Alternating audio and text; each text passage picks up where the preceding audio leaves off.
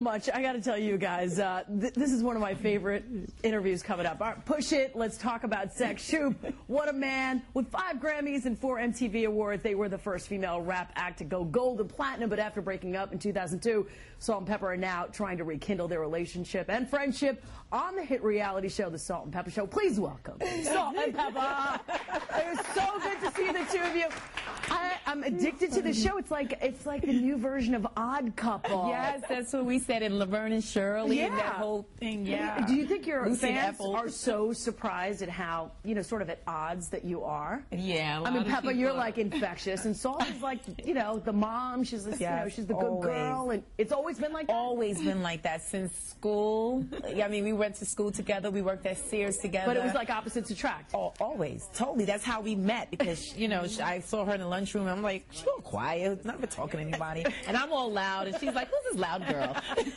And so that's how. And people are stopping you at Home Depot and saying what? Giving me lectures. About you can't what? Change Pepa. Let Pepa be Pepa. You need to lighten up. I'm like, yes, sir. Okay, I'm just trying to get a drill here. All right, we want to show our viewers a little bit of this this whole dynamic going on. Let's take a look at this clip.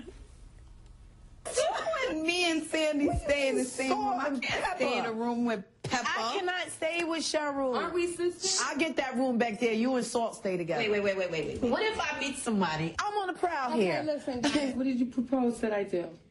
Y'all should stay in a room together. What?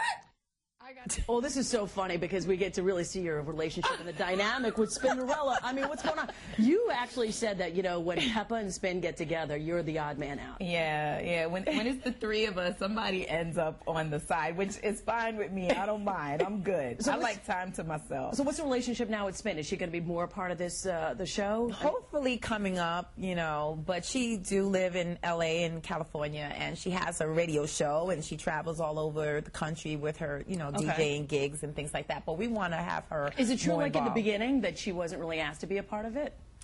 Well, actually not by us, not by network. Yeah. Everything isn't up to us. We're executive producers of our show, and we're creators of our show. But so this wasn't the like network, to take offense or anything like no, that. It was more geographical. She's in L.A., you two are in New York. We really wanted her to be a part of it, but the network wanted it to be focused on Salt and Peppa at first, and so we kept feeding her in and hoping eventually they'll want it to be more based around the three of us. All right, when 2002 came, I was really disappointed when you guys just sort of said, called it quits. Yes, exactly. And tonight, in tonight's episode, you're actually going to confront a little bit of that, what happened. Yeah, yes. Ian Van Zandt is giving us couples counseling. Yes, exactly. She always says this is like a marriage. I'm like, I have a husband, but, we got to work our stuff out with here. So did you have to really, you had to go there. You had to explain what went down. We had to go there. To talk about things we never really addressed before with the mediator, which is all the difference, because when we try to do Did you ever apologize to each other? Did you ever? Oh, yeah. But you weren't hearing each other, right? Yeah. No, not before. No. Everybody was too deep in their own pain, to really hear each other. So why do it on live TV? I mean... Well, we did it because we were going to do it anyway, and we're doing a show, and we figured it would be a great opportunity for us to heal in front of the world and be an inspiration to other relationships. And women friendships. That's what I was going to say. Women friendships, even siblings, family, closeness. It's not just a man and a woman to get counseling or therapy. If something is wrong with the relationship, if you feel it's worth it, like a brother or sister. And you've known each other since school. I mean, we have. And you've gone through so much. And for me, are we friends beyond this business relationship, beyond this Salt and Pepper legacy, is what the bottom line that I wanted to get to. And we found that there is a friendship there beyond this. All right, so I want to know, as a fan, is there an album coming out? Look at you.